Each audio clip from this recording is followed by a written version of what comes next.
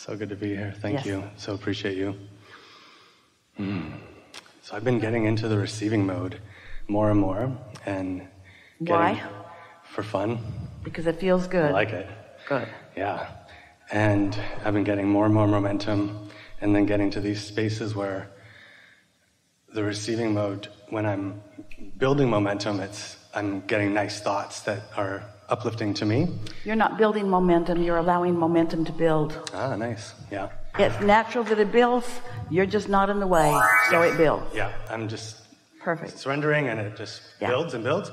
And then I'll get to this point where the moment or the receiving mode will say, what do you want to talk about? And I'll get to actually I'll ask a question, and I'll get an answer kind of like this. And it's not what I would say, so I feel like I'm getting it from my inner being, and so that's been really fun. Logical assumption. Makes sense. And then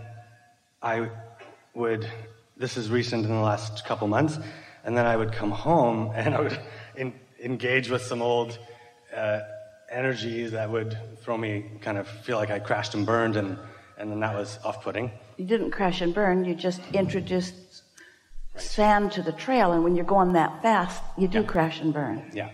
And so I spent a lot of time really forcefully trying to fix and clear things. And how'd that work out? I've let that go. It's a bad idea. Yeah. And so I've been in more of an allowing mode. And so when how do you orchestrate an allowing mode?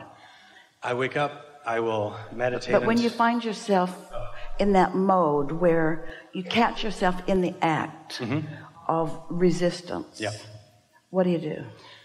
So when we were driving down here from Canada, we hit a little line at the border, and I got all out of whack because I thought, I should have gone to a different border crossing. And I just stopped, and I kind of tried to just not think about it, quiet my mind. I gave myself a couple of, it looks like we're going to get through on time, it's okay, whatever. And then within 15 minutes, I was back in the receiving mode, and I just sort of tried to not think about it and add positive general things where I could. And so we have a question for you. Yeah. Was your decision to focus and breathe and feel better, was it to affect the stopping, or was it because you just really wanted to feel good? I wanted to feel good, and I wanted to be in the receiving mode to get up here. But was the decision to get into alignment in order to improve a circumstance? Improve a feeling. Because we were already in the lineup. We couldn't turn around. There's nothing we could do. Then what was the negative emotion there to begin with? It was just, like you said, me being mad at me for choosing the wrong border crossing. So it didn't have as much to do with the border crossing as it had to do with you being mad at you. Yeah. So was the reason that you wanted to come into alignment with who you are in order to fix you being mad with you, or was the reason that you wanted to be in alignment just because it feels better to be in alignment? Yeah, it just feels better. Well, we know that you want to think it is that way, and this is the process for sure. But the reason that we're nitpicking here is because almost everyone who's willing to do these dumb tricks we're teaching you is because you want to affect a situation. You want to change something right here and now. Yeah, it's about that. How could it not be about that? That just happened. Don't deny that it happened. It happened, and it sucks. It sucks that you get delayed when you don't want to be delayed. In other words, don't deny this thing happened, but just pay attention to what you're doing next that then allows the energy to flow. And what you did next did allow the energy to flow. But unless you're doing that for that reason, to allow alignment, why did you do that? Because I wanted to feel good. And it made this happen. Oh, so you didn't do it because you wanted to make that happen? Well, kind of, sort of. But I really did want to feel good. And we want you to, all of you, to get to the point where it's feeling good you're after, and everything else will fall into place. Otherwise, so, for example, Esther's coming across the border like that. And she's got to be here because you all are going to be here. And so she really wants to be here. And she gets delayed. And so it's like hitting a tree going 100 miles an hour, because she would go into strong worry about it. So, is she delayed? Yes. Does her inner being know that she's delayed? Yes. Now, what thought comes next is what we're wanting to call your attention to. Her thought might say, I hate these unnecessary border things. Her inner being's not going there. So now she's off and running a little bit, more momentum.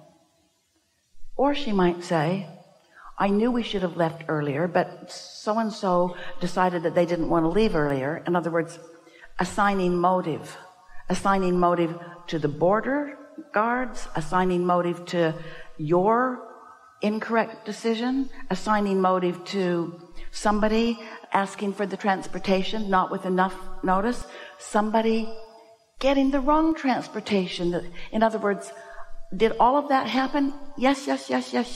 But it's that pushing against thing that is what trips you up. And if you can hear that and just softly let yourself receive what you want to receive, you will be amazed at how much more smoothly your world goes. But we're not teaching this to you because we think you want a smooth world, because you do all kinds of things that are really hard just for fun. When you climb those mountains around here, you don't do it for ease. You do it for exhilaration. And so we're just fine-tuning with you because you are way out there on the leading edge. And a little bit of tweaking when you're moving like you are can make a huge difference in the steadiness of feeling good. So what really helped me was I heard it, even though I've heard it a few times, I heard your calibration process. And I thought, okay, I'll give that a real shot. And I started to do that when I would encounter a negative emotion that felt like it was kind of older and it wasn't just a passing thing. It was something that had come up over and over again. And I would just take the thing and say, I'm upset about this. And then, but however, in my life, dominantly I feel blah, blah, blah. We want to give you another example. So, Mark, are these the new projectors or the old ones? Old ones? Several weeks ago, Mark and Esther had a conversation about getting some projectors that were brighter and clearer. And Mark researched it and found them. And Esther said, order them. They cost as much as a car. Depends on your car. But let them know. Find out if they're available because we want them in a timely manner. And so Mark did that. And Esther felt a little uneasiness about it. Why? Because she's been focused on supply chain shortages. So she's got that going on, stuck in her vibrational craw. And so she has this feeling that they might not come, an opinion, and something in her makes her want to make that opinion right, even though she wants the new projectors to come. You following? So she says, okay, go ahead and order them, but let's make sure that they're going to get here on time. So then they find out that they're not going to get here on time. And Esther's saying to herself in that justifying mode, what good's a guidance system if it doesn't show you stuff that's important? So now she's defending her guidance system. Even though she wants the projectors to come, she's defending, I knew they weren't going to come. Now she's mad at the people who told them they were going to come. Oh, but that's not enough. Now she's really got to double down. I think they knew they weren't going to come. And that's what my guidance system was all about. They knew and I knew. Are you hearing this? Even though she wants the projectors to come, she's doubling down on them not coming. She's assigning motive to why they didn't make it. And she's holding herself in a vibrational frequency that if something doesn't change, they're never going to get here. Well, Mark's positive thought will get them here eventually, but not without a lot of struggle imposed by Esther, who would rather be right than have the projectors. Are you sort of getting the sense? We're exaggerating it a tiny little bit. And so that's what this new process is, because you're doing it without even knowing you're doing it. And in this case, it was some company, in other words, supply chain is sort of slowed down. There are some things that you can't get, but it is the demonizing of it, or the trying to point fingers at it, that makes you be a perpetuator of what you don't want, a protester against what you don't want, instead of an advocate for what you do want. That's really the easiest way to hear it. Did you hear it? So what I'm wondering is, with everything that I'm doing, what else can I either add in, or should I do less of? Like, should I try and calibrate most things that happen that seem to have strong momentum and resistance? Be as specific as you can be and still feel good. And keep the emphasis, as you are keeping it, on releasing resistance when you're aware that you have it. And this is the new piece for you. That's why we gave it to you with such emphasis, because you're a teacher. You want to get it right. You want to show off your skills at being a good teacher. Everybody who's a good teacher wants to do that. But it's got to be all right with you that you're teaching calibration in real time.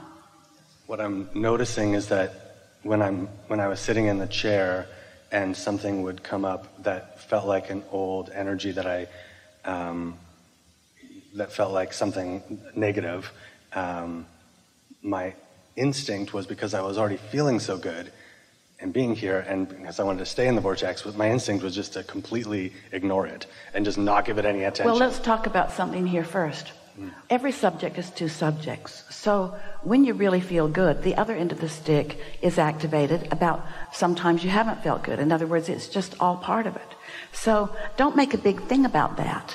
You're kind of making a big thing about that in your wanting to discern it and in your wanting to define it. Don't make a big thing about it. In every moment that you want something, what you don't want is in the vicinity somewhere, because you can't even know what you do want without knowing what you don't want. So there's this constant thing that you are synthesizing, that's moving, it's dynamic all the time, and you just want to lean in the direction of what you want. And the more you do that, the easier it is to do that. That is the easiest way to define that. There's no right or wrong, and you're still hung up on that. You want to be a deliberate creator, and you don't want to create by default, and you want to be on the upper half of the emotional scale, and you don't want to be on the lower half of the scale. And we want it to be all right with you, whether you're on the upper half or the lower half, whether you're in step 1 or step 3, because you're figuring it all out just like you intended to do, and nothing's going wrong here. We just went on a trip to this beautiful place called Salt Spring in BC, and my intention was for it to be this beautiful kind of pre-paving for Abraham, and just like such a blissful experience from start to finish. And it was the first 2 days were just completely ridiculous, where these terrible things started happening, and not terrible, but these things happened that were just so not normal for me. And I don't usually attract things like that. So feel this. Did that stuff happen? Yeah. But feel how you're doubling down. Not normal for me. I should have done better. What was going on? In other words, trying too hard. Just let life come to you and do your best, and then let life come to you and do your best to feel good in it. And don't be so determined to always get it right, because things are evolving. We really want you to hear this. If it's true, and it is, if it's true and it is, that everything is always working out for you, then isn't a moment of negative emotion like that part of it always working out for you? And isn't it logical that someone with big intentions, big dreams, strong determination to be a deliberate creator, isn't it logical that you would turn up the heat a little bit and define things in a little stronger way and give yourself more opportunities to come into that place of things being all right? Because if there's anything that is beneficial for you to know and teach, it's that unconditional love means I like myself no matter what condition I'm standing in. And I'm less and less likely to demonize the condition too. If you like this video, don't forget to subscribe, and see you in the next